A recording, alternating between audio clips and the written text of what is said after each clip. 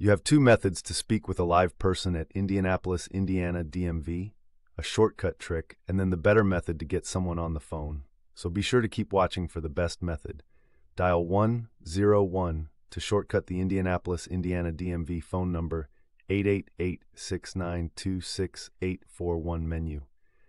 Now the next method is the better way to reach a live person at Indianapolis Indiana DMV. I built a calling tool.